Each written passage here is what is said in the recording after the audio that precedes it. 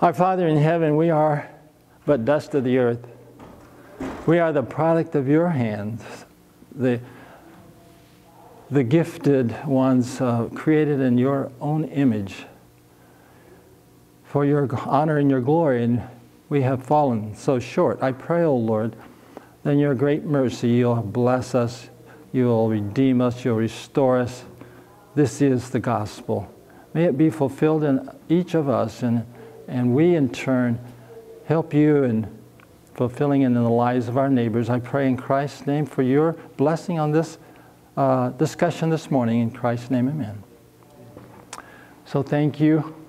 So, so as I say here, you might find it interesting, I know I did, that the term, the true witness, is only mentioned in 2 scriptures in the Bible, in Proverbs, the term true witness, and in Revelation. But notice, and it's right on the screen, notice that Proverbs says a true witness.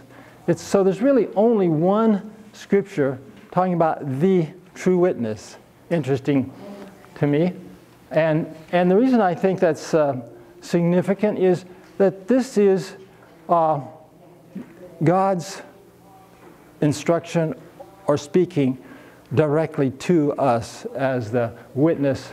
And there in Revelation 3:14 through 19 or 20, we would normally say. Anyway, the message to the church of Laodicea. So what I'm going to do is now I'm going to basically share it's on the screen, and I don't intend to read it, but that'll be good. You can see what parts that I don't mention explicitly, but I want to share some thoughts with you to stimulate our thinking about this topic. I'll tell you right up front that this is one of the more startling conclusions that my personal Bible study has brought me to in my 40-some years as a Seventh-day Adventist. Wasn't raised Adventist, wasn't raised Christian. I was converted in my mid-20s. That alone is a miracle for a white male to be converted to Christianity in their mid-20s. That's when you think you're indestructible and you're, making your fortune in the world. And it was against my will. I'm not going to go into my story, but I tried my best to avoid those Bible studies happening in my home, and I couldn't stop it, thank God. But anyway, so I've been a student of the Bible ever since, and the writings of Ellen White. But this topic I've been studying recently more intently because of my work as a medical evangelist. I was medicine was I got to say this part. Do you need more of a pattern to see it? Just a quick question. Is it 3 pages back and front? It probably is, because it was 6 pages. It was 6, yeah. That's all I need to know. Thank you. Yeah, thank you. So I went back to school at 48. I was a freshman in medical school in Loma Linda. Not recommending you waiting that long, but God's timing, we're told, He knows neither haste nor delay. So I'm convinced I was not ready before that. I had a career in information technology. I worked for Blue Cross and Blue Shield for quite a long while, automating business functions. So when I went back to school, it was because I had come to the conclusion that I wanted to be a full-time missionary like Paul. I mean, I'll never be like Paul. I don't know that anyone will. He was like a unique person in many ways. But of course, we all want to be like Christ. But my point was, Paul was the example of a self-supporting missionary, and that was what I felt called to do. And as I've pursued that, especially since becoming a physician, well, I'm not a physician. People ask me, and I say, well, I'm an undoctor. I don't do anything hardly at all like doctors. But I am licensed as a medical physician. I'm certified in preventive medicine and in lifestyle medicine, and some have called me the father of lifestyle medicine because it was my privilege to be the spark plug that started the American College of Lifestyle Medicine. I'm the lead author on the review book for that to get certified. So I guess I am deeply involved in lifestyle medicine. But after I realized that, well, and the reason I went into that, by the way, so in 1990s, I went to the training with Dr. Charles Thomas. Some of you may have heard of him. He was ran the physical medicine department and did when Loma Linda still had hydrotherapy. Well, it wasn't called Loma Linda then. It was called the College of Medical Evangelists. And when the university made a lot of changes in the 60s, anyway, he went out on his own and started a school of massage and hydrotherapy. And my wife and I wanted to take, so we took that training. And that led me to pursue more training, and eventually I decided that God was calling me to be a physician, licensed as a physician. But what I'm really is a medical evangelist. I went to the College of Medical Evangelists to be a medical evangelist. It's kind of interesting because my personal experience there was that in asking my teachers and mentors, you know, how do you become one? What is it? Where in the church do you work as a medical evangelist? I really didn't have any answers. It was kind of surprising in a way. But anyhow, we really didn't know. We don't know how a medical evangelist works. I heard about how to be a missionary physician. You go to the mission field and work, and I knew about that already, but that wasn't what I felt called to do. I felt the call was to do the work. This is the way we are to work the cities in particular. I love the country. I left the city years ago, even before I became a physician, but the work is in the cities, frankly. I wish it wasn't, because I like being in the country. But I like doing God's will a lot more than what I like for myself. And I say that with a certain amount of sadness, maybe, because, I mean, we own a place in the country. We have it rented out. Some others are enjoying our country home while we are working as missionaries. My wife and I spent a year as missionaries in Silver Spring, Maryland. I know that doesn't, I mean, that's like at the center of the work, you know. And we got to know some wonderful leaders in the church. But we were there not working for the church leaders. We were working for the community in Silver Spring, helping the largest ABC store at the time to develop a lifestyle program for the community.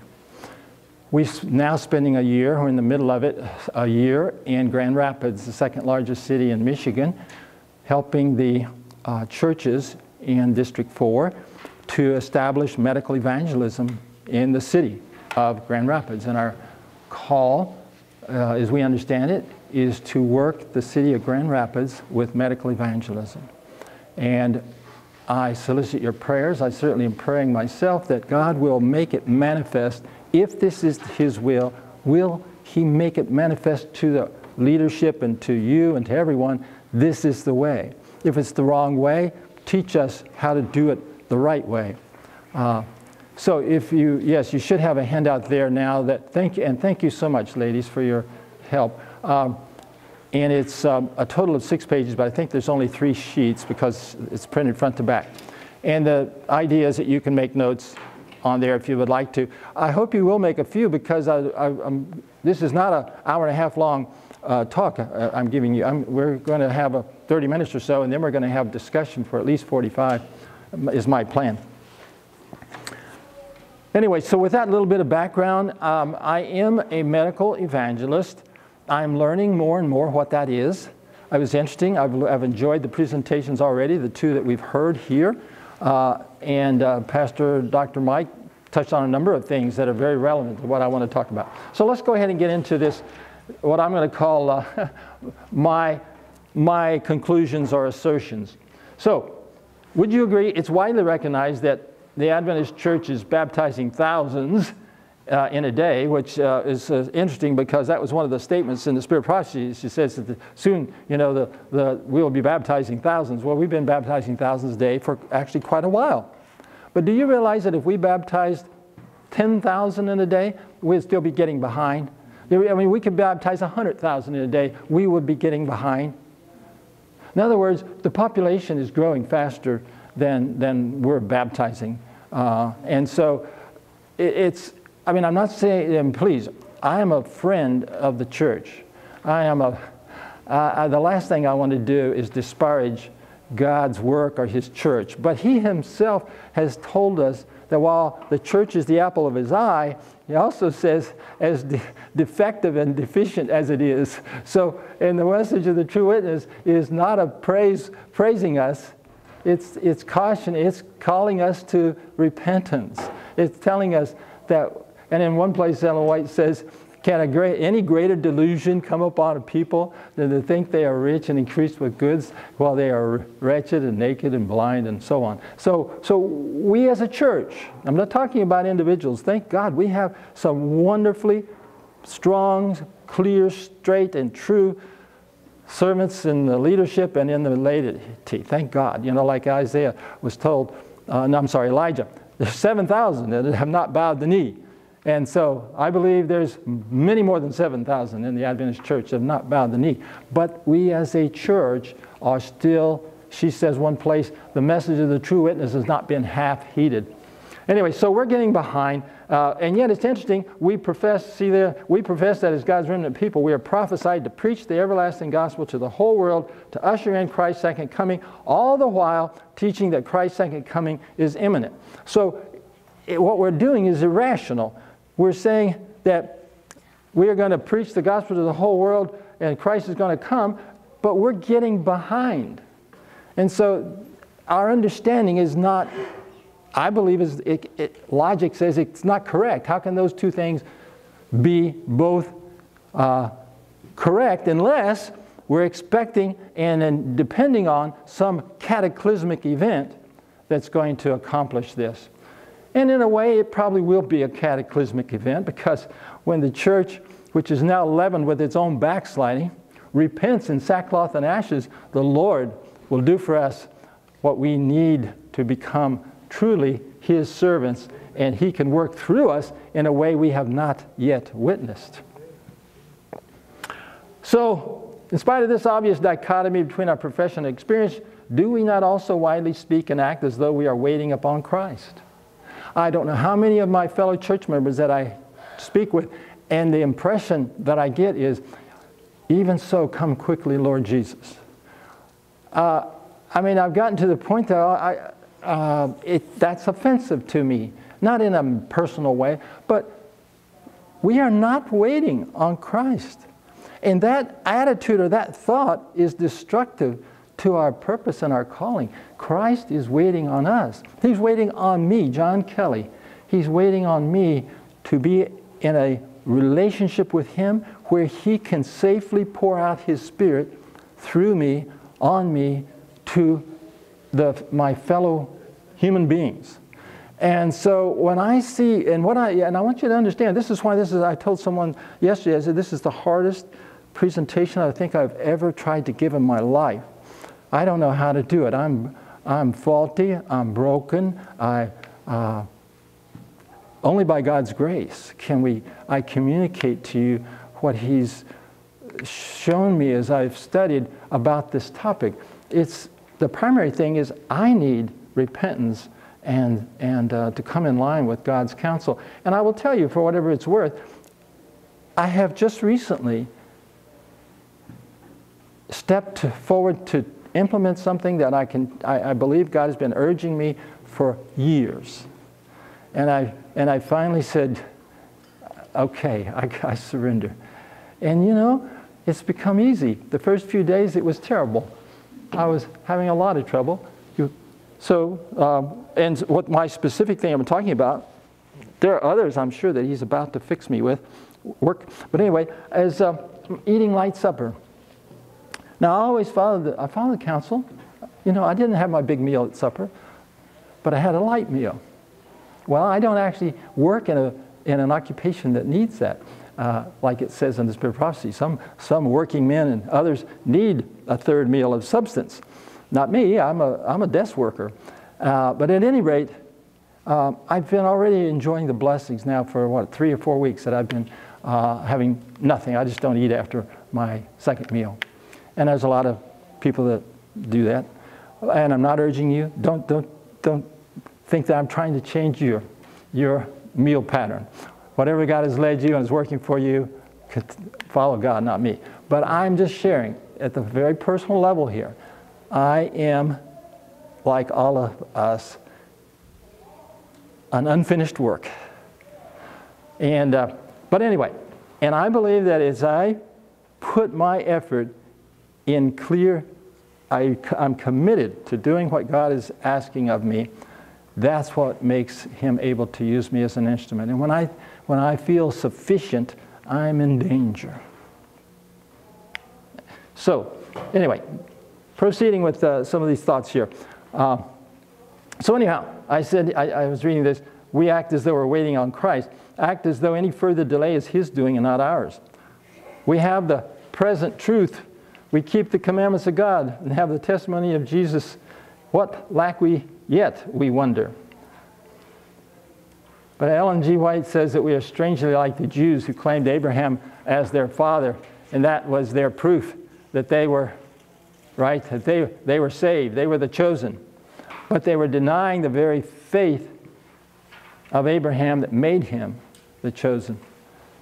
There's so much that can be said, but I don't have time to go into that. What I want to do is stick to this point about the gospel and the message of the true witness. So let me hasten on to it. So is that kind of a profession and experience compatible with our professed understanding of prophecy? You know, it's clear to me that we as a church are not living the faith we profess. And I don't say that critically. That includes John Kelly.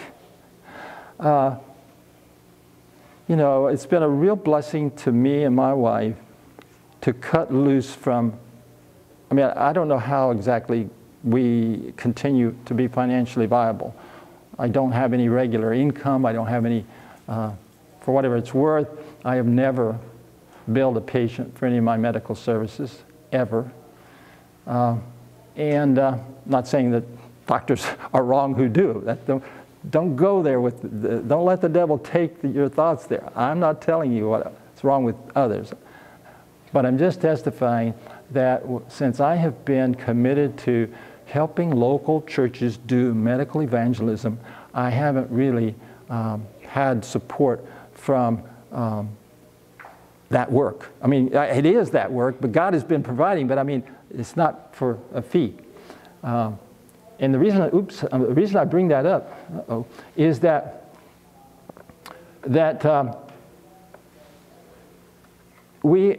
I think we have spiritualized away a number of things that could be and should be understood literally, like Matthew 6:33. You know, if you read Matthew 6:33, it's not ethereal, it's tangible, it's specific. Look, this is what you shall eat, what you shall wear, etc. It's not some spiritual thing. It sounds very tangible, and I believe it is tangible, and I believe that as we get to the point in our faith walk that we can have, we will experience this. We will actually be provided for. What kind of a God do we serve that if I put my entire career into His work, He is not going to pay me? Not going to take, I mean, that would be, so it's not, and yet, so many people, when I ask them and my fellow church members, can they do this or do that in the way of ministry, they're like, well, you know, I have to work. And it's like you should immediately understand, oh yeah, that's right, you have to work. Well, yeah, you do have to work, but really you have to work for God, or else you'll be lost. Now, I do know that those two things can blend. I mean, let's look at Daniel. Daniel was working for Nebuchadnezzar, working in the king's court, but he was working for God. So I'm not suggesting that you have to quit your job, whatever it might be, but what I am saying is that when we have the attitude that our means of support is our job, that's not biblical. So I say here, let me ask you, is our profession and experience compatible with our professed understanding of prophecy? We are not living the faith we profess to possess. Does that not make us hypocrites? Could we have a form of godliness but deny the power thereof? Are you aware that we are told? Look at that second paragraph on this page I'm showing. Writing about this very passage in 8 Testimonies, Ellen White says, what stronger delusion can beguile the mind than the pretense that God accepts your works when in reality you are working out many things according to worldly policy and are sinning against Jehovah? A fascinating delusion that takes possession of minds when men who have once known the truth mistake the form of godliness for the spirit and power thereof. That's a quote from Timothy. You know, that's the way Paul was writing to Timothy. He said, of these, avoid these. You know, those who have a form of godliness and deny the power thereof. And she says that's what's the description of me and my church. By the way, my thought about what I'm doing or wanting to do this morning is Daniel 9, not any. That's, I mean, this study has put my heart on. I don't want to say it's broken my heart for my church. I just wish we could have the experience where they found the book of the law and they read the book of the law and everybody was weeping and sad in their heart and they wanted, I mean, it somehow just touched them. Remember this story? That's what we need, don't you? I mean, that's what we need for our church. Anyway, and then it says, God's unerring assessment, we are wretched and miserable, poor and blind and naked. You know, I wondered for a long time, I've been aware of this scripture since probably my first year of Christianity, of Adventism. And I wondered, how is it that God's end-time church, judgment time church, Daniel 8:14 time church, you know, Revelation 14:6-12 church, how can that church be considered by God? I mean, what else could you add to this to make it worse? You know, wretched, poor, blind, naked. And yet, at the same time, we say that we are rich and increased with good. And I wondered about this for a long time. And recently, I was studying, and the Lord, I believe, helped me see something sobering, but I can't get away from it as the truth. I asked a couple of my spiritual mentors, you know, help me. Am I misinterpreting the scripture on this? And they told me after hearing it that they don't see anywhere I misinterpreted scripture. So it's your turn to help me. And please do be taking some notes wherever you have questions or comments about some of the things I'm saying. But anyway, so here's what I wondered. That's what specifically, okay? What specifically, I guess this isn't going to show up on that screen, is it that we as a church are doing that makes us, you know, so hypocritical, have the form without the power? Are you asking the question now, or are you No, yes, I'm asking the question as part of my presentation. So you can make a note there, please. Yes, the reason is if we start the back and forth too soon, I know I won't get to finish sharing some of these thoughts. But of course, since you have a handout, that's all right. You can look at it later. But what I'm saying is that's what was in my head. I'm asking God, what specifically? You know, are you aware, for example, we're told that the only sins that can be forgiven are the sins that we specifically repent of and confess. I cannot say, Lord, please forgive me my sins. I mean, I can say that. But if I want forgiveness, I am told I must reflect, I must acknowledge specific sins and ask for those. And this is a mistake that I think we have also failed to understand. And in fact, when God makes me aware of a specific sin, I am instructed that I am to do all I can to make it right. And so when I say, Lord, please forgive me of my sins, that doesn't make any of them right. And so, anyway, in a similar way, so what I'm trying to explain to you is, that's why I'm like, okay, specifically, what do I, Lord, need to repent of? What do I need to make right? What do we as a church? And so, I go on here and say, how is it we're denying the power of the gospel? And the Spirit of Prophecy gives us some insight. Here you can see this quote. He was in himself health and strength. He imparted his life to the sick, the afflicted, those possessed with demons. He turned away none who came to receive his healing power. He knew that those who petitioned him for help had brought disease upon themselves, yet he did not refuse to heal them. And when virtue from Christ entered into these poor souls, they were convicted of sin, and many were healed of their spiritual disease as well as of their physical maladies. The gospel still possesses the same power, and why should we not, and this I'm quoting her, should we not today witness the same results? And then I skip a little bit, so I close the quote and start another quote. He is just as willing to heal the sick now as when he was personally on earth. Christ's servants are his representatives, the channels for his working. That's you and me. He desires through us to exercise his healing power. That's from Desire of Ages 8:23. And then it goes on. There were places where Christ, the Savior, could not do many mighty works because of their unbelief. So now, unbelief separates the church from her divine helper. Her hold upon eternal realities is weak. By her lack of faith, God is disappointed and robbed of his glory. So as I've studied this, there's a lot of things that one could quote and so on. You can't do all that in a short period of time. There was a lot more than these. I chose these as illustrations. But what the Lord convicted me of, and I'm a physician working as a medical evangelist. I am teaching church teams how to do basically lifestyle medicine combined with Adventist natural remedies, okay? So we're using what would in the world would be now recognized as lifestyle medicine, which is the use of lifestyle change to treat and reverse disease. We're using that plus God's simple remedies, and we're asking for miracles. Amen. I believe that we as Christians are selling ourselves and God short when we don't seek and ask for a miracle for those we minister to. I mean, if you can give me one reason, and I'm not asking you to do that now when we discuss, but if you could give me one reason not to ask for a miracle, I would like to hear it. I've thought about it hard and never been able to come up with one that would stand the test of investigation.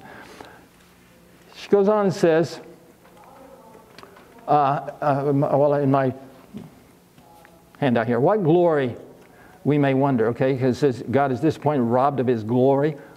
What glory, we might wonder? What was the source of Christ's glory? If you've never thought about that, think about it with me. What was Christ's glory? Was it not the miraculous works, I quote there, he did that testified of his divinity? Notice this text in John 14:11. He says, this is Christ speaking, believe me that I am in the Father and the Father in me, or else believe me for the very work's sake. What is that? What is he saying there? What works? He's talking about the works that indicate that he is one with the Father. He is the promised Messiah. He's the Son of God, not just only the Son of Man. And then Nicodemus, and then I'm quoting here, John, came to Jesus by night and said unto him, Rabbi, we know that thou art a teacher come from God, for no man can do these miracles that thou doest except God be with him. So my assertion is, and belief is, that the glory is talking about the miracles that Christ wants to work. You know, this has been an amazement to me. And I'll tell you a little bit about the personal experience it's given me in my spiritual walk. But to come to realize that God wants to work miracles through me. Yeah, I feel so unworthy. I feel so, well, and also there's a certain sense where I'm a little like Jonah. I'm like, well, I'm going to ask you to work a miracle and it's not going to happen, and I'm going to look like a quack. I'm going to look like a, and maybe those thoughts would never occur to you, I don't know. But they did to me.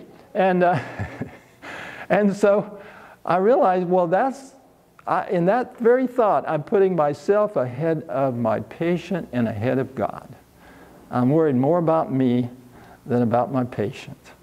And so I was rather quickly convicted that that was wrong. I don't want to go there. I want God to take that concern away from me.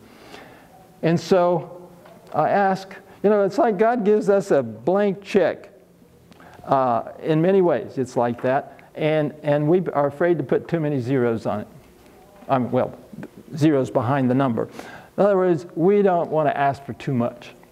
Have you ever heard that interesting story about the missionary told us?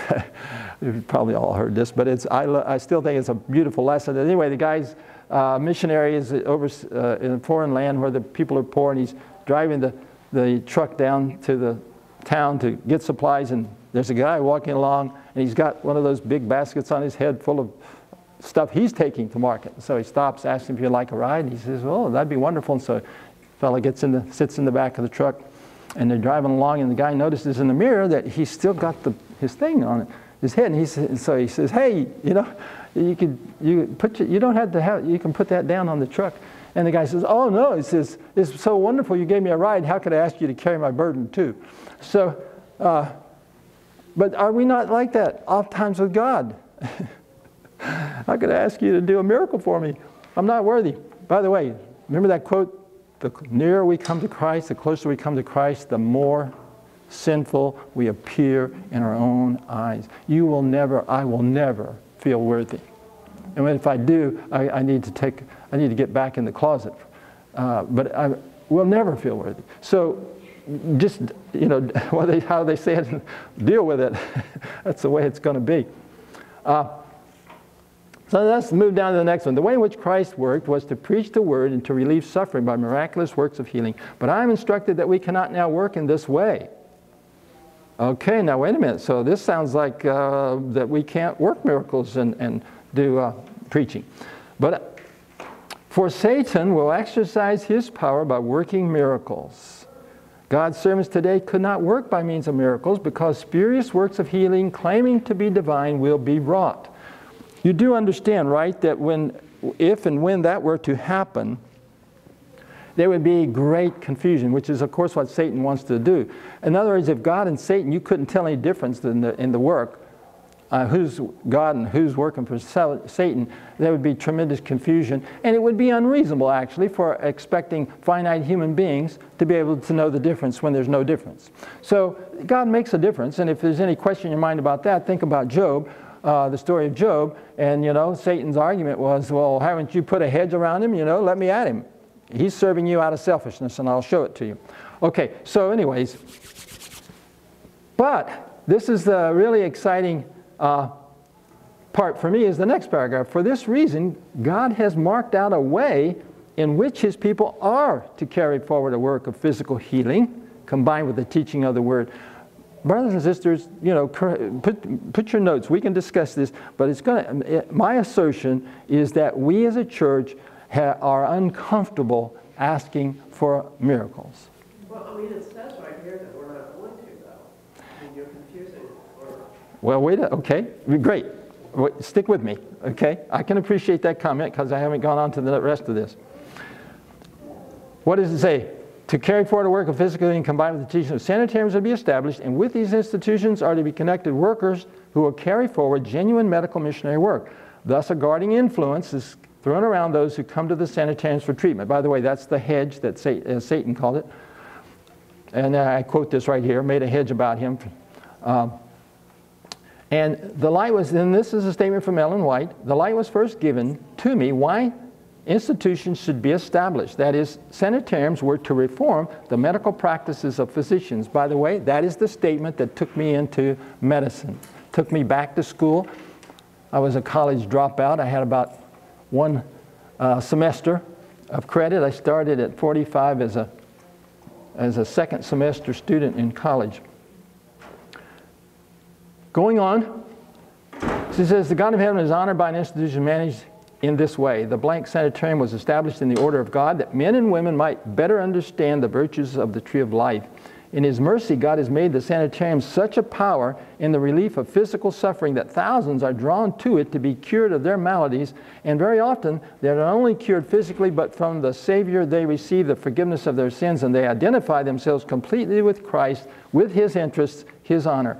Their sins are taken away and placed in Christ's account. The healing balm is applied to the soul. They receive the grace of Christ and go forth to impart to others the light of truth. And can we realize how much God is glorified by this work? So what I'm doing here is showing us what does it mean that He's being robbed of His glory. Now, to get to your specific point, will be answered when I get to Second Selected Messages, page 346. This is my assertion. This is not a quote from Ellen White. Our College of Medical Evangelists has been transformed into a college of medical science. And I'm not saying that medical science is bad or sinful. But as you will see, the counsel that we have about science is not, it's a warning. Anyway, continuing my words, instead of our sanitariums reforming the medical practice of physicians, our sanitarium practices have been reformed by the AMA and the Flexner Report. If you're not familiar with the Flexner Report, it was Abraham Flexner was commissioned by the American Medical Association in the early 1900s to visit all the medical schools in the country, and he was a master educator, and he was to make recommendations for lifting the standard of medicine in our country and the world. And that was a great idea. That was a great idea. But what happened as a result of that is that the Flexner Report became the blueprint for reforms required of all medical schools. And if you have read anything about Dr. McGann, he spent years trying to keep Loma Linda adequately certified to continue operation. He lamented in a personal letter that's in print. You can find, I believe it was like April 1937 or something, that to a friend he lamented that he had sometimes wondered if it had been worth it. He even used that expression, I wonder if it has been worth it. We have spent all this time and money and resources, and look what little we have to show for it. Because by that time in the 30s, it was a rare place to find a sanitarium that was operated in the same way that the early sanitariums were. You're aware that before Battle Creek was lost in the struggle between the ministry and Kellogg, and he was definitely off. By then he was off the track, and Ellen White was telling him this plainly. But at any rate, before that happened, Battle Creek was literally world famous. It was drawing people from all classes, every country, coming to Battle Creek Sanitarium. Now we could say, well, that was because of John Harvey Kellogg. Well, actually, John Harvey Kellogg's hand was guided by an angel during surgery. We have that clear testimony from Ellen White. So it's not Harvey Kellogg. I mean, he was a wonderful, intelligent, capable, committed man. And then from what we understand, shortly after the 1888 conference in Minneapolis, he was reconverted or converted anew and so forth. But my friends, this is one of our key things we have to understand. The work is not about the people that are doing it. It's not about the evangelists. It's about God working in our evangelists, in our work. That should be our goal, is to be in a situation, in a position, and in a relationship that God can freely work. So I'm getting to this thing about the miracles. God is definitely still going to be working miracles, but we're going to learn here in a minute. It's a little different way. Anyway, so here I say, however, unfortunate as it is, here on the screen I've got my cursor moving, that we've largely lost sight of God's reform mission for our sanitarium-based medical missionary evangelism.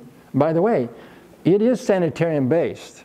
The sanitariums could be family style, they can be in a private home, but she still refers to them as sanitariums. It's sanitarium-based is how, in my belief and understanding of the counsel we have, is that's the basis that we should be doing our medical evangelism upon. And so I've worked in a number of lifestyle centers that I would say are essentially a modern sanitarium.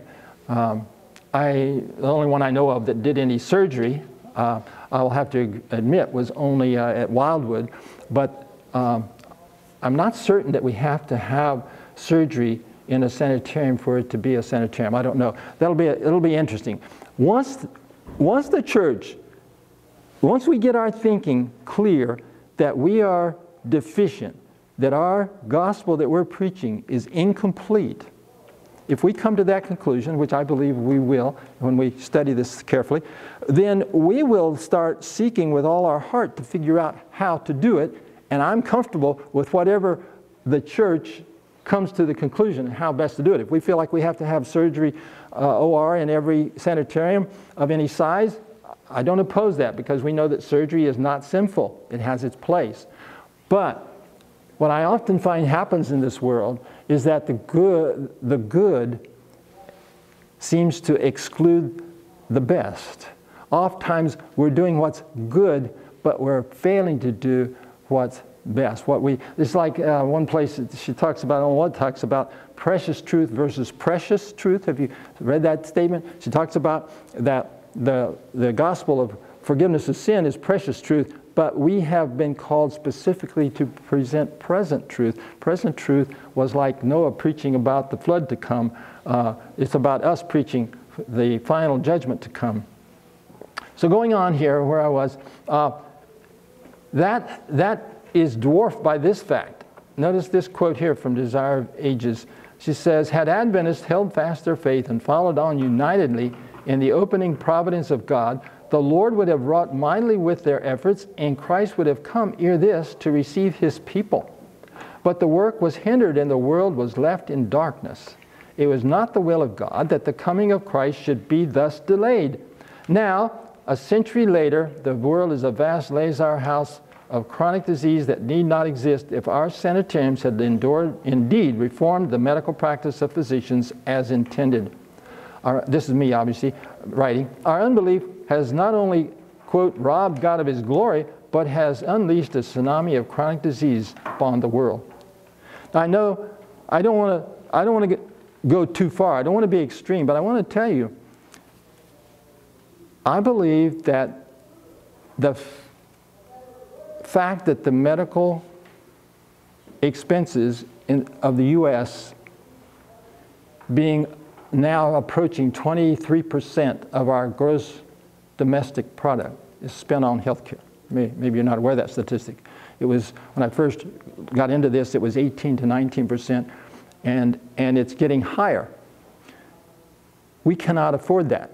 If you imagine, if you as a family of 4 had to spend almost as much on health care as you have to spend on your rent or house payment, how could you, you can't make it, and it's growing. So why? Well, there's another statistic that over 80% of the visits to doctors are for chronic diseases that are known to be preventable or reversible. Listen, that was the message that we were given. Our health message, if implemented, would change that dramatically. It's been proven in so many ways. Christian Health Care MediShare. Some of you may have heard of that. Christian Health, anyway, CHM. And that's not Adventist. I'm being recorded. Let me just stop there. But anyway, the point is, they recognize this and they promote healthful practices and education, health education to those who are part of their lives. We would say in insurance. I'm trying to remember what they call it. Anyway, they have a Christian model, and they try to avoid being seen as an insurance company, because legally they are classified not as an insurance company. That's why they don't have to have the millions of dollars of reserves that an insurance company has to have. So going on. So is this stretching the meaning of the text, maybe adding to the words of this book, because that's what some would say about what I've just said, I'm suggesting that we, in our unbelief, have unleashed this tsunami of chronic disease. And then notice this quote from Evangelism: "We may have to remain here in this world because of insubordination many more years, as did the children of Israel. But for Christ's sake, His people should not add sin to sin by charging God with the consequence of their own wrong course of action." So clearly, something's amiss. We have, in fact, there have been huge consequences to our lack of faith. And I guess what I'm trying to share is that, well, like another place, she says that few, in thinking about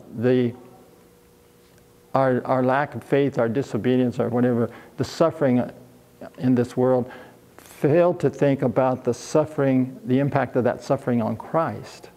Christ, who must observe and allow and see this to happen. Have you ever thought about that statement where it says in Genesis that it repenteth God in His heart that He had made man in the earth? I mean, I don't know that I fully understand how divine beings have repentance or regret. I think of it as more regret that He had. But anyway, clearly, when it says there that everything that entered into man's mind continually was evil, only evil, I cannot imagine the Creator would not have felt pain at that. And she points out that the pain that God suffers is seldom thought of, but it's a very real pain that this puts on God. So, the last paragraph on that page: "Have we not allowed the Kellogg Battle Creek debacle and the pursuit of medical recognition for our medical school to lead us away from our unique sanitarium-based medical missionary evangelism?" I can tell you, I assure you it has. I had the personal experience of going to the College of Medical Evangelists, by the time I got there, known as Loma Linda University School of Medicine, and seeking, how do you do medical evangelism in our modern world, in our modern church, and getting nowhere, with no one knowing what to do there. All we know how to do is to practice medicine. And let me tell you a little, let's see, we have until 11:45, isn't that correct? Yeah. I started, medical school, you're busy. In fact, if I'm not mistaken, they say it's like taking 35 credit hours, okay, in a college, where they won't let you actually take more than 16 without special permission. So my sister, a younger sister, actually went through medical school before me, and she told me, well, it's like sitting in front of a fire hydrant, and you don't try to drink it all, you just try not to drown. So anyway, but in that environment of a lot to do, a lot of studies, I was committed to understanding medical evangelism. So I went down to the library, the Ellen White Writings Library that they have at Loma Linda, and I did some studying and reading about, and I wanted to understand, how did we go from an institution to teach medical evangelists to an institution that is basically teaching medical doctors, medical scientists. And what I found was very interesting. They started off at Loma Linda with a course only called Medical Evangelist, and then there were those who felt that they wanted to be licensed as physicians, and that's why Ellen White wrote counsel about, and for those who feel the call to become recognized as regular licensed physicians, we should provide everything needed so they can do that. Okay? So for a while, Loma Linda literally had two tracks. You could take the course in medical evangelism, or you could take the course that was leading to medical licensure. And here's what Parrott, let me think of his name, but anyway, there's a student who went through there. His last name was Parrott, and he was, so we've got some correspondence from him writing to someone. Anyway, what he said was that during his time there, in the early days at Loma Linda, the faculty began to encourage the people in the medical evangelism track to transfer into the medical licensure track because they were not that much difference, and it gave you much broader options for what you could do. Rational, I'm not condemning it at all, very rational, but what the effect was, and I looked at the actual enrollment records, and what happened was, in the beginning, the medical evangelists were up here and a few in the medical course, and then within just a few years it flipped completely. The vast majority were taking the medical licensure course, and there were very few who were taking the medical evangelism course. And again, those records are public record. I don't have them with me at this moment. That was extraneous comments I'm adding as I'm talking with you about this matter. I do have, I can get it though. Anything that I say to you or mention, I have in my files and can get it for you if you can't find it on your own. So anyway, notice this other quote here. Yeah, at the bottom of the page there. Our people are now being tested as to whether they will obtain their wisdom from Christ or seek to the God of Ekron. Let us determine that we shall not be tied by so much as a thread to the educational policies of those who do not discern the voice of God. I'm glad I wasn't in McGann's place.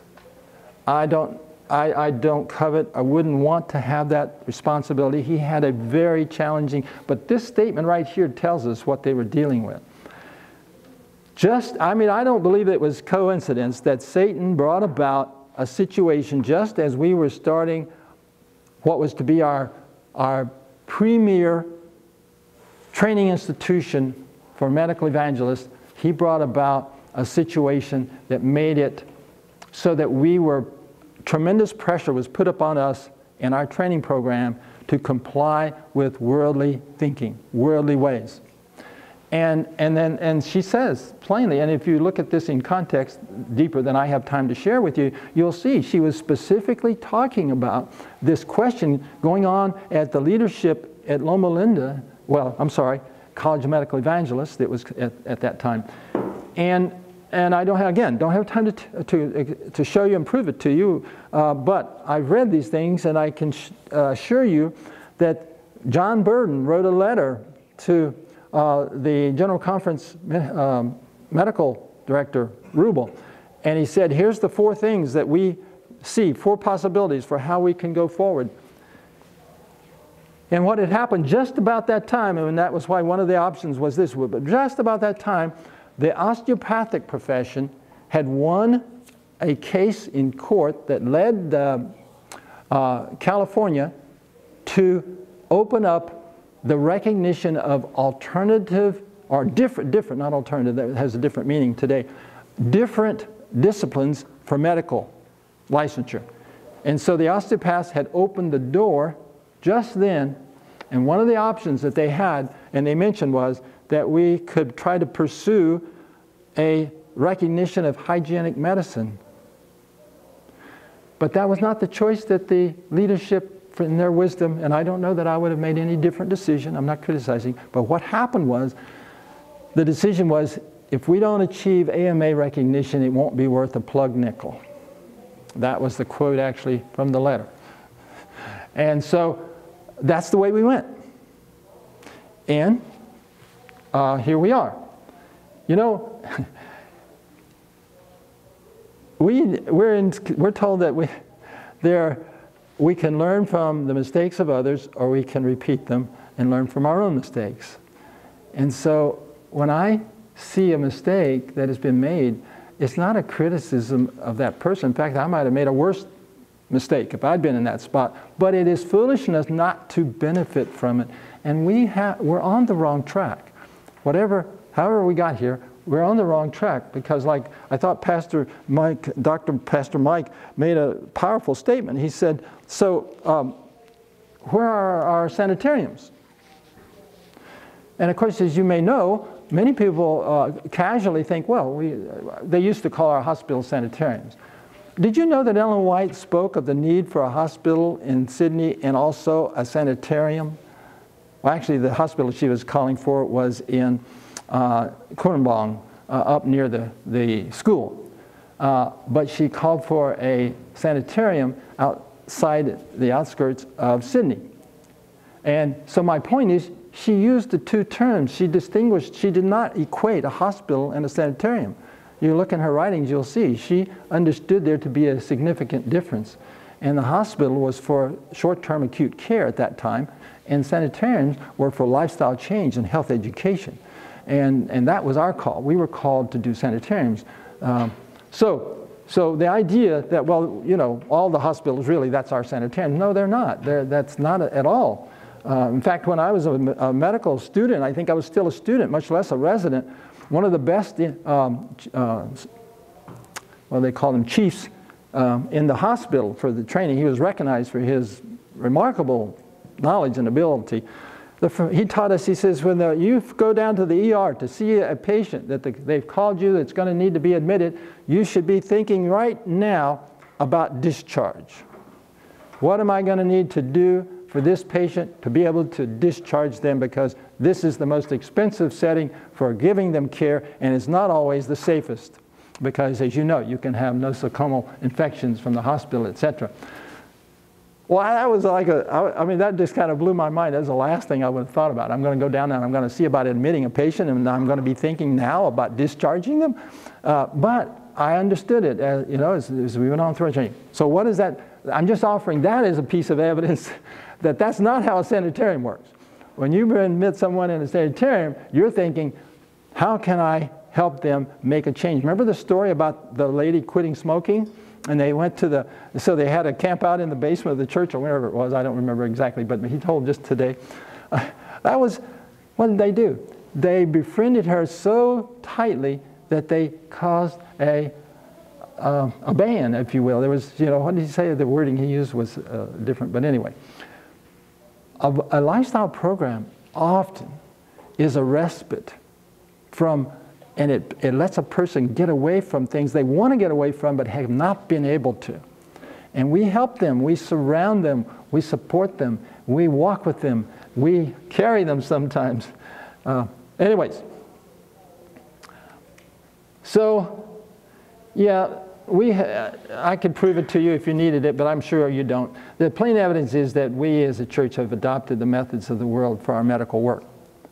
I wrote an essay when I was on the faculty. I was a assistant research professor at Loma Linda for 5 years on the staff. Now I'm a off-campus adjunct faculty, and I wrote about this when I was there and could see it.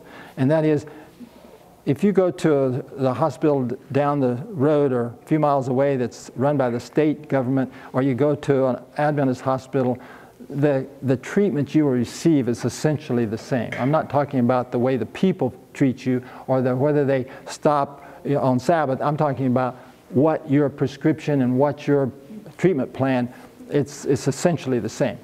And part of the reason for that is because that's what it requires to be accredited as a hospital through the joint hospital accreditation.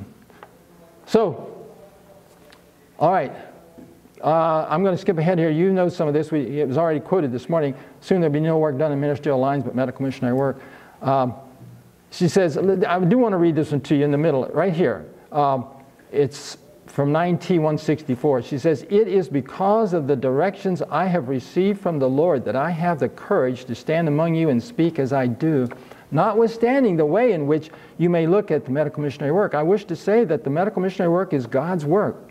Take hold of the medical missionary work, and it will give you access to the people.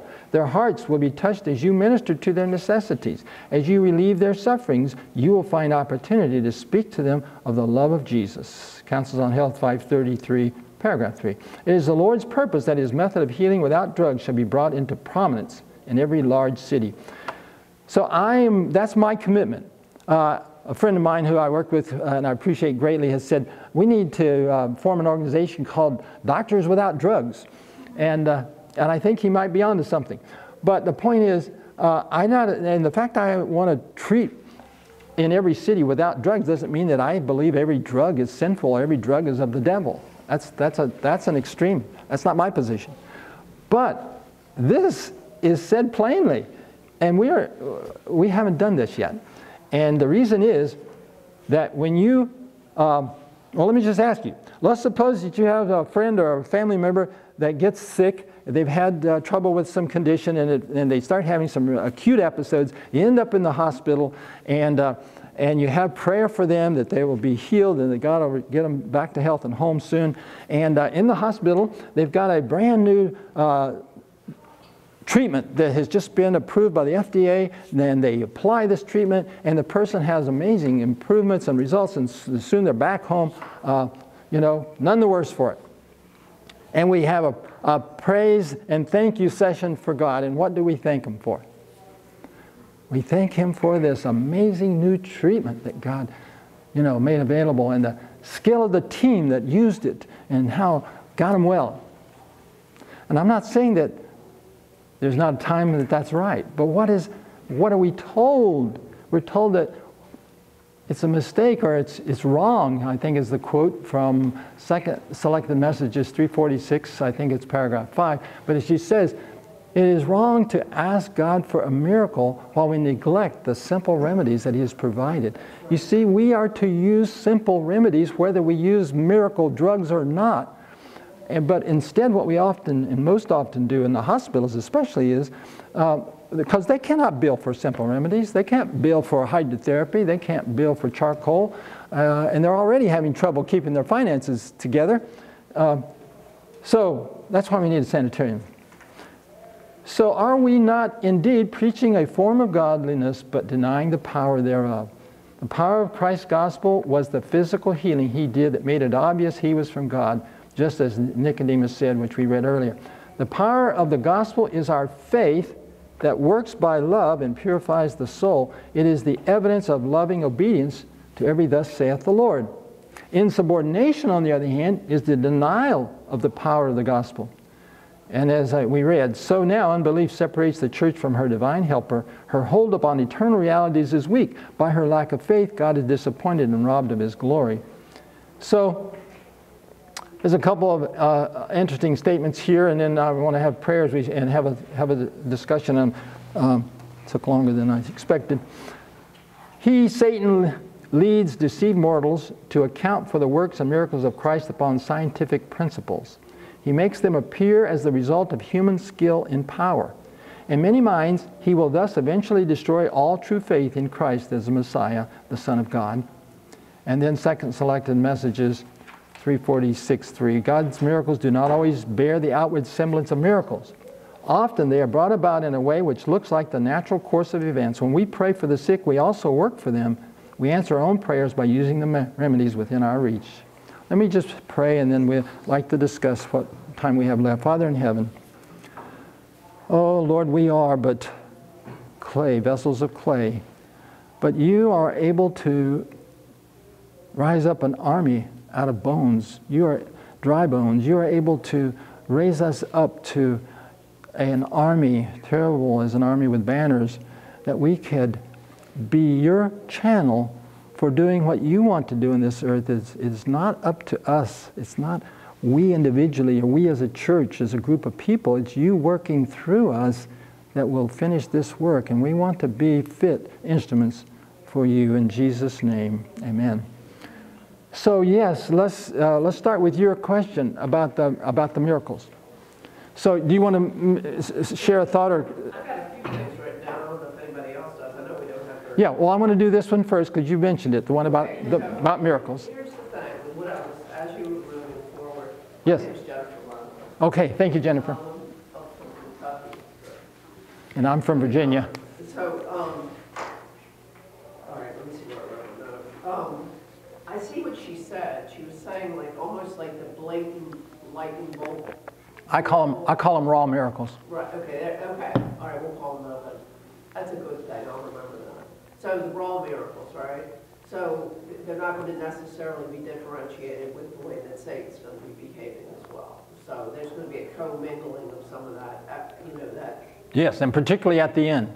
Confusion and all that. So our job as medical missionary people is to provide them with the health care, preventative medicine, care medicine when they're already in a state of chronic illness, right? And then maybe even medicine, pills, like we're saying, if in fact sometimes it's necessary. I'm going to agree with you. But I think my initial question was, answer to get to Yes. Thank you. In that our practice of medical missionary work is going to be the miracle. You know, the love that we provide and the care that we provide, that becomes the miracle as opposed to the raw. Well, right? Yes. Let me ask you. So, are you in the medical field? I am a dietitian, but okay. Well, I just wanted to. Well, the reason I asked that question is, and if anyone here who's in medical, let me just ask you this. If you were working in a normal medical setting, which would be a clinic or a hospital or whatever, and you did a blood test on someone who had chronic disease and their cholesterol or something, some number was quite high, and a week later you ran the same test on them and it had dropped over 100 points, what would your first thought be? It would be, well, we need to repeat the test because, right, I mean, there's something went wrong here, so let's do another blood draw and see. I routinely see points of over 100-point drop in 8 to 14 days that to me is miraculous. Now, it's not a raw miracle like that statement. Do not always appear or bear the outward semblance of miracles. So we just recently had a lady, for example, non-Adventist, went through an immersion program. We're doing what right now, something called 16 days because we're making it so that it's only on the weekends that they're there all day, and in weekdays they're there in the evening so that we can have people who work.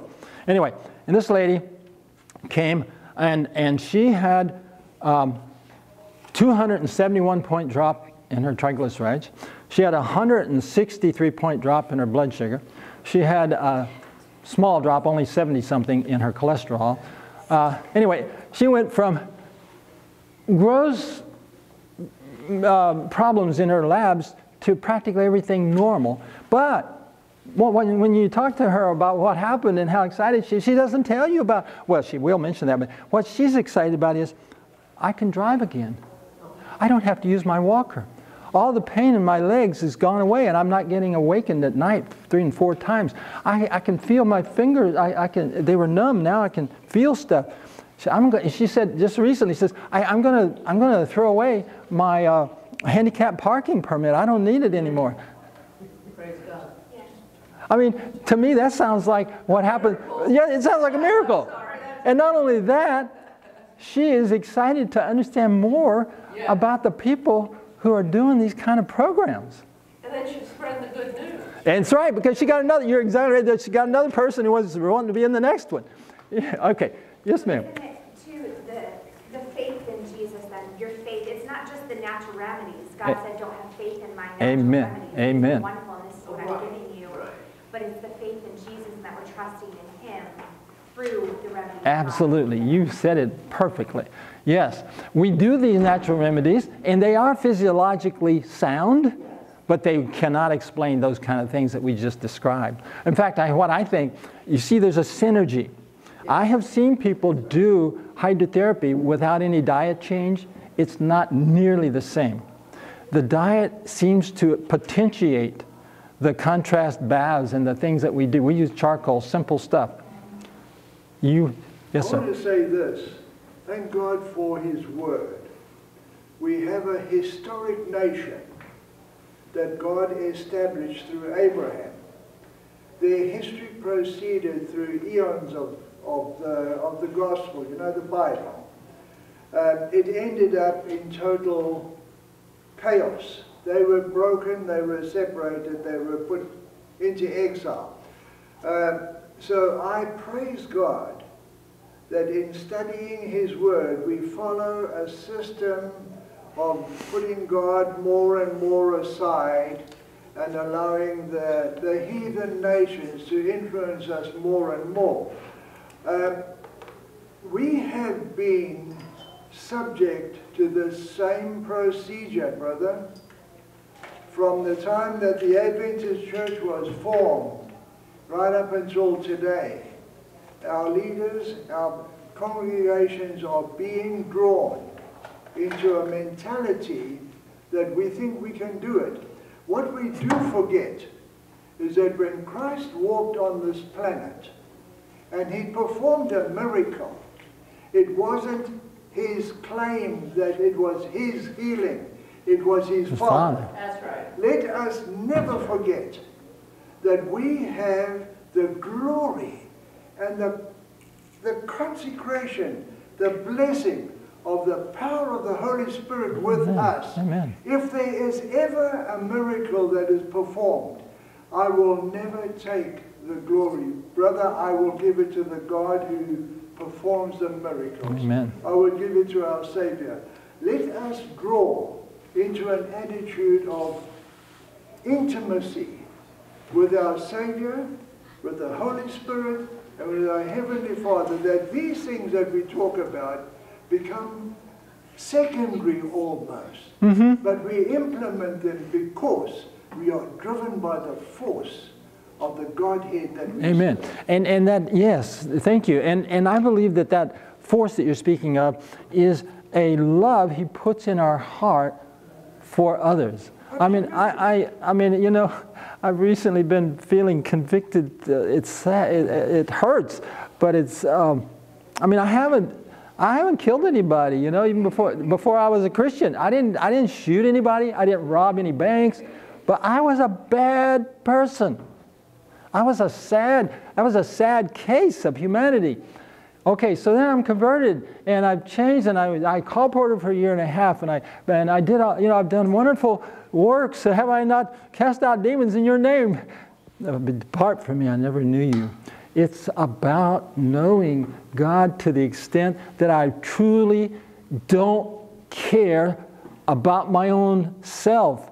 I want more. I want to care less about John Kelly and more for people that in my old life, and sometimes it happens since I've been converted, and I repent of it, but that I would just be offended. That's what a miserable case of humanity. I don't care to have anything to do with people like that. I'm sorry, but maybe you are all Christians, you never had any of those. But I am recently realizing I got a whole nother realm of learning to love like Christ did. I mean, think about it. Christ healed people who He knew, we just read that early on, He knew had brought the sickness on themselves. They did not deserve in one sense to be delivered from it, but He loved them. He saw in them what they could be. And that's what I want to do. I want Him to help me see, when I see cases of terrible abuse and drug abuse. I mean, we got people doing terribly bad things everywhere in this society. I want to be able to see them as what Christ sees them, what they could be if we can help them connect with Christ. Yes, Jennifer. I just wanted to make a comment I read recently that you guys may appreciate. It said, Ellen White, I don't remember where, and I don't like to do that, but she said, if our focus is to grow our relationship with Jesus Christ, and that's our focus, everything else will fix itself.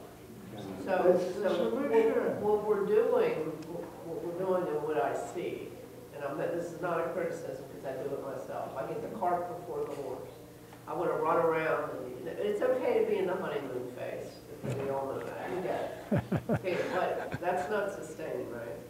So when you get to know Christ, to your point, and you get down into the granularity of who you are, and you start addressing your sanctification process, and you're not beating yourself up every day either. Mm-hmm. That's not biblical. But anyway, and that is your focus. The other stuff kind of starts fleshing out. The murkiness in your life starts clearing itself out. It really does. But it's hard because we're not taught to be still, right? We're not. Yeah. We're not taught to be still. Yeah. That is not a nature of the human being, at least in our world today. Yes. Yeah. The worldly thing is, for goodness sake, do something. But when we're serving God, it's like, for God's sake, be still and know that I am God. Look at Elijah. When he was still, when Elijah was still here, and he became his servant. He literally was his servant.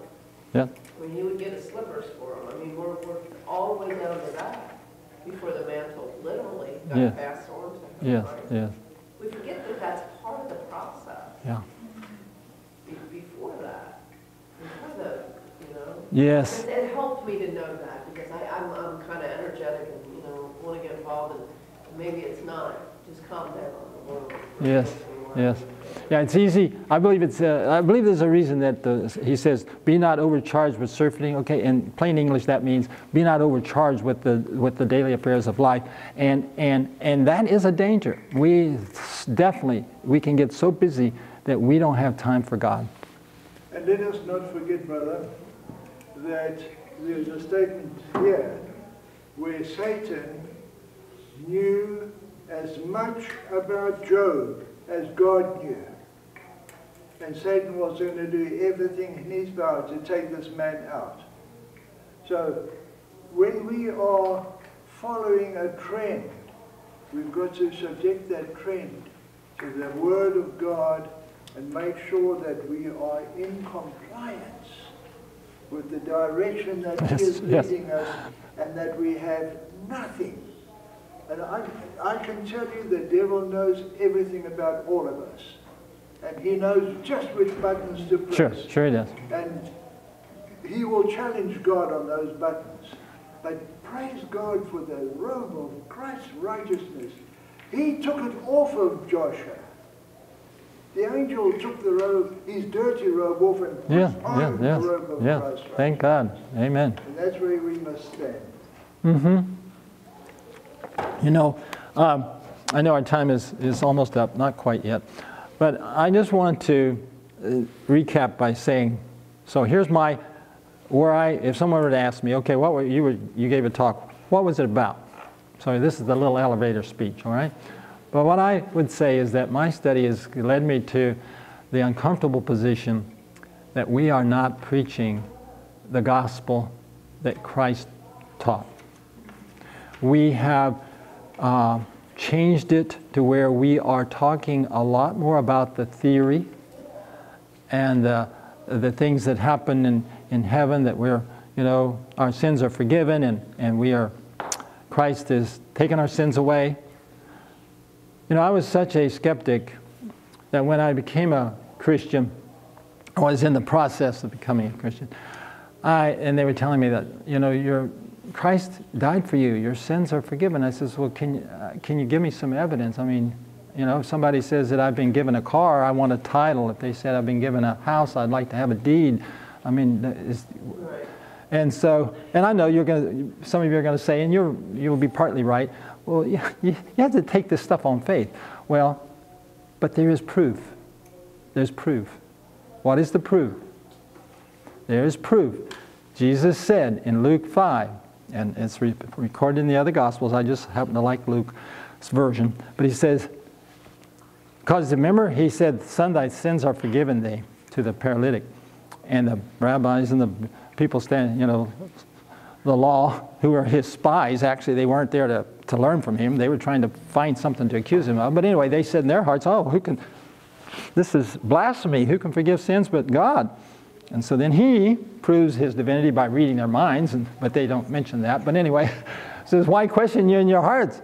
He says, which is easier, to say your sins are forgiven you, or to rise up and walk? But that you may know that the Son of Man hath power on earth to forgive sin. He said unto the man with the palsy, rise up, take your bed, and go home. So Christ offered physical healing as the authentication for those of us who would like some proof. And I believe with all my heart that we are robbing God of His glory. We don't mean to, but we're doing it by not including the evidence that your sins are forgiven. I believe that yes, the thief on the cross that was converted on the cross, as best I can tell, his soul was saved. He never had any proof. But I also believe that God offers evidence that the Son of God, who died for our sins, was God, and that's the proof that I am forgiven, that it's real, not just some story, some myth. Anyhow, so anyway, my elevator speech, that was way too long. My elevator speech is that we are not preaching the gospel that Christ preached, and we need to, and we're having a form of godliness while we deny the power. And again, I showed you the power was the miracle works, the things that he did. All right, so when people want to know, how do I know you are the representatives of Christ instead of this group over here? They claim to be Christians, they claim to be healing. In fact, I've seen them do healing services. Where's your healing service? You mean Adventists are supposed to have a healing service? Yes, we are. Listen, we are to be the healing element for God in this. And what did it say? He desires to work through us as channels for his healing. Did I show that statement? There's a wonderful statement. She says that God's purpose for us in visiting the sick is not merely to comfort them, but to be channels for his working for their healing. Next time that you visit the sick, think about that. Ask for that. Pray for that. And I just reminded myself of something important. I have a handout here that you're welcome to. It's not for this particular class. It's called The Gospel and Medical Ministry. Let not man put asunder that which God hath joined together. And this is a 18-page, half-page, well, anyway, you're welcome to take this if you would like one. It's about 63% of the words, because I did the arithmetic on this, are from the Bible or Spirit Prophecy quotes. Only about 37% are my thoughts expressed between them. But the point is, it's a study on this very topic. I was not, when I wrote that a decade ago or so, I was not under the conviction I am now. I didn't understand that the message of the true witness was calling us to realize we're not preaching the gospel that Christ preached. I invite you, if that sounds almost too radical to believe, but I invite you to study it. Ask God, is this true? Because here's the thing. If we find out that we are not preaching the gospel that Christ preached, what will be our natural, immediate response? I would say it would be reform. It would be to repent, to do. I mean, all of us would agree. If I'm preaching something other than the gospel that Christ preached, then I'm in danger of actually working against him, right? There's only one true gospel. So what my friends have told me is, well, John, that's a little harsh. I mean, aren't we preaching some? Isn't what we're preaching true? And I'm like, yes, I believe for the most part our doctrinal positions on the gospel are correct. But what we're preaching is by our actions, not by our words. Blessed is he who hears these words, but those who do them. So, in a sense, we are not. You see where I'm coming from? Yeah. Think about it yourself. Well, anyway,